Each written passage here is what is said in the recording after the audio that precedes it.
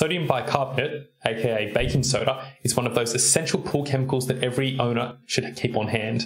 But what does it do and how much should you add? Find out in this video.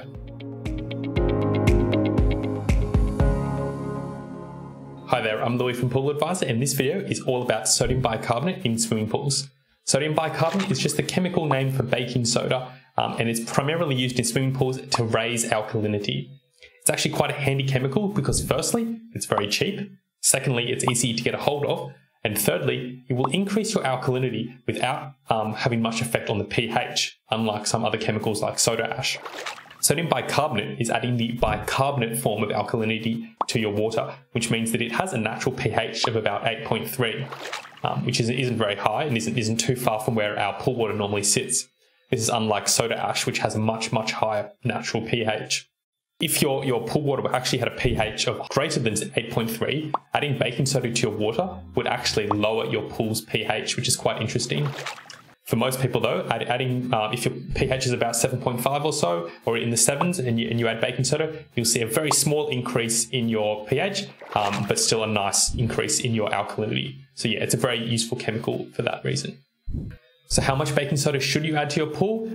Well, that depends on quite a few different factors, including your pool volume, your current pH, your current alkalinity, and the target alkalinity. That's the final alkalinity that you want your pool water to be at. So considering all that, it's quite difficult to tell you exactly how much you should add to your pool, as it depends on your circumstances. And for this reason, I've made a calculator which helps you work out exactly how much baking soda you should add to your pool. So we'll take a look at that right now. So here is the calculator over at pooladvisor.com.au, and there'll be a link to this in the description below, so please feel free to check it out.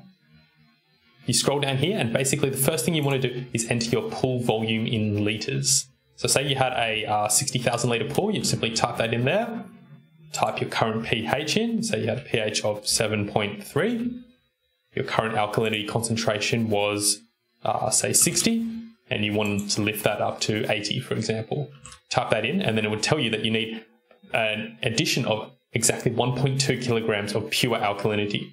But our product, so our baking soda, isn't going to actually contain pure alkalinity. So we click here to say that we're using baking soda, and then we tell it the active ingredient concentration in our product. And this is usually pretty high for baking soda, and you'll be able to find that on the on the packaging for the product.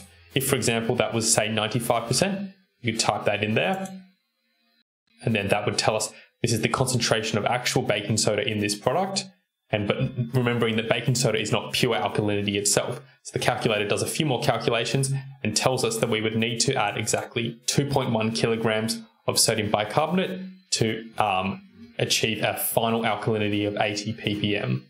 And in the process, this would actually lift our pH from a current level of 7.3 up to a final level of 7.5, which is pretty useful to know. And you can basically adjust all of these numbers here, and that, for example, if this was 70, you can see that we now need to only add 1.1 kilograms of the product. And because we're adding less, the pH only goes up to 7.4 rather than 7.3. And yet you can tweak all these numbers to suit your exact pool, your pool dimensions, your volume, and your water chemistry, and it will tell you how much you need to add, which is really useful. And of course it's free, so yeah, please feel free to check it out. So that's all there is to it. If this video has helped you at all, please comment and let me know what you thought about it. Did I miss anything? Is there anything else you wanted me to include? Do you have a topic for another video you'd like me to make? Yeah, let me know in the comments. I look forward to hearing from you. Thanks for watching.